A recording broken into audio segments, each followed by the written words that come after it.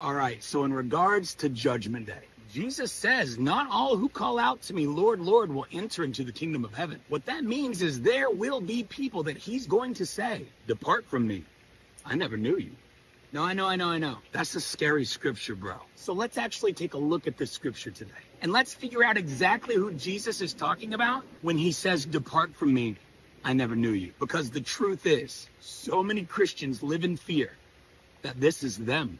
So let's break this down and make sure it's not you. Matthew 7:21 through 23 says, and this is Jesus speaking, by the way, not everyone who calls out to me, Lord, Lord, will enter into the kingdom of heaven. Only those who actually do the will of the Father will enter. On Judgment Day, many will say to me, Lord, Lord, we prophesied in your name. We cast out demons in your name. We performed many miracles in your name. But I will reply, I never knew you. Get away from me, you who break God's law.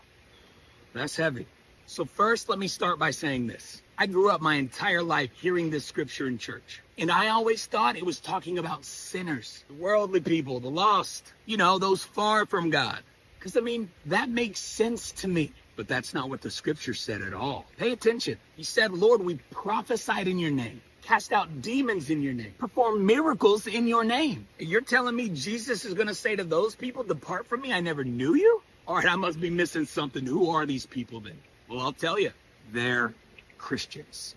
These are the people who have been sitting in the pews next to you every Sunday, week after week, year after year. People you have prayed with, that you're close to. Okay, that's not very comforting. Now I'm really worried. Is it me? How do I know? Well, I am so glad you asked. So the best way that I can think to explain this to you is like this. When I was growing up in the 90s, there was this ad that ran everywhere. TV, radio, commercials, magazines. You could not escape this ad campaign. And that ad was this: secondhand smoke kills. Oh, 90s kids, you remember that? They shoved that down our throats till we were blue in the face, man. And it worked, too. I remember at 10 years old walking into Chili's. My mom and dad walked in. A lady blew some smoke, and I walked through it. I ran into the restaurant shouting, I've got cancer! My mom was like, no, Kelly, that's not how it works. I'm like, yes, it is. I've seen the ads. And don't hear what I'm not saying. I'm not downplaying secondhand smoke. It's bad. But do you know what I think is going to be way more damaging to people than secondhand smoke?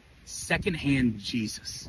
You see, the people in this verse that Jesus is talking about, they have lived their entire Christian lives on secondhand Jesus. Oh, what is secondhand Jesus? Secondhand Jesus is when you base your walk with God on somebody else. It's your relationship with Jesus solely being based on someone else's relationship with Jesus. I go to church because my mom always went to church, so I go too. Her grandma went, my great-great-grandma went, so we just go to church. My girlfriend loves Jesus, and she is so fine, so I love him too. All my friends go to church, and they love Jesus, so yeah, count me in. Secondhand Jesus is when you try to access the Father through somebody else other than Jesus. Now, right now, some of you might be thinking, that's ridiculous. This doesn't happen. No one would ever live that way. Oh, really? It wasn't long ago I got asked to go to a church and pray for an 80-year-old man who had just had a heart attack. The first thing I asked him when I sat down was, do you have a relationship with Jesus? And this is what he said to me. Yeah, my mom did, so I'm good. Excuse me? I said, can you explain that? He said, my mom prayed for all of us kids. She went to church and prayed for us all the time, so I'm going to be in heaven with her. He has been living his whole life on secondhand Jesus. You see, this man was fully convinced that because his mom had a relationship with Jesus and because she prayed over him, he got to go to heaven too. Sadly, however, that's not how this works. There are going to be so many people that get to heaven. They know all the scriptures. They can sing along with all of our songs. They know the Christian words and they've got the bumper stickers. They never missed a Sunday service, but they also never got to know Jesus for themselves. That, my friends, is secondhand Jesus. You see, I don't know about you, but I don't want to get to heaven one day and finally get to look at Jesus and say, man, I am so happy to see you. Only to find that he looks back at me and says, but who are you? Jesus, quit playing. It's me, Kelly K, the guy on TikTok. I make really good videos for you. No, it doesn't ring a bell. Jesus, come on, man. I preach in churches every Sunday. I travel and do ministry for you. I pray for people. No, still not sure. Jesus, come on, it's me. I give money to ministries and to the poor. I help you. Oh, wait. Is your mom Echo Cop? Yes, now you're getting it. Yeah, I love her. She's here. She was on fire for me. She's amazing. I knew you'd remember. That's my mom. Oh, and your grandma, Cleo Cop? Yes, you got it. That's my grandma. Oh, yes, she's here. I love her. She's amazing too. But who are you? You see, the truth is, unless you have a real relationship with Jesus yourself, no one else can do the work for you. As good looking as your boyfriend may be, he can't take you to heaven with him. As amazing as your mom, dad, grandma, or grandpa may have been, they can't take you to heaven with them either. You see, this verse says only those who actually do the will of my Father will enter the kingdom of heaven. Yeah, well, that's great for you, Kelly. You're a preacher. You know the will of God for your life. What about me? What, you want to know the will of God for your life too? I'm so happy to tell you. It is so simple. Enter into a relationship with Jesus by calling on his name and believing in your heart that he is the Son of God and that he paid the way for you. Get in his word and let it set you on fire. Burn as bright as you can for Jesus. And then go spread that fire as far and as wide as you can. If you do that, when you get to heaven, oh son, Jesus is going to be waiting for you. He's going to be standing there posted up with a high five and me right next to it saying, we've been waiting for you. You see, you can do all the good works in the world in the name of Jesus, but unless you actually know him personally, it's never going to be enough.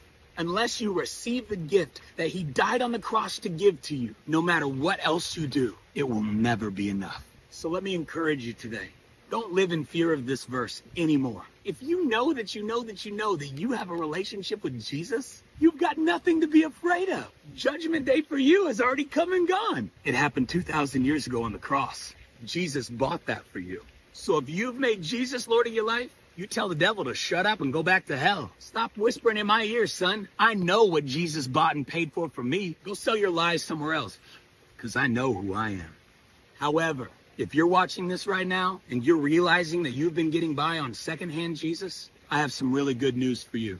You don't have to anymore. Entering into a relationship with Jesus is the most amazing and the easiest thing to do in the world. You ready to make Jesus Lord of your life today? Just let him know that's what you want to do. The Bible says, believe in your heart that he is the Son of God, that he paid the price for you. And if you believe that, then confess with your mouth that Jesus is Lord of your life. And if you do that right now, you are saved. Welcome to our family. Now, your next step is to repent of your sins, which does not mean feel awful about everything you've done. That just means you change your mind and you change your direction. I used to follow the world. Now I follow his word. What could be easier than that?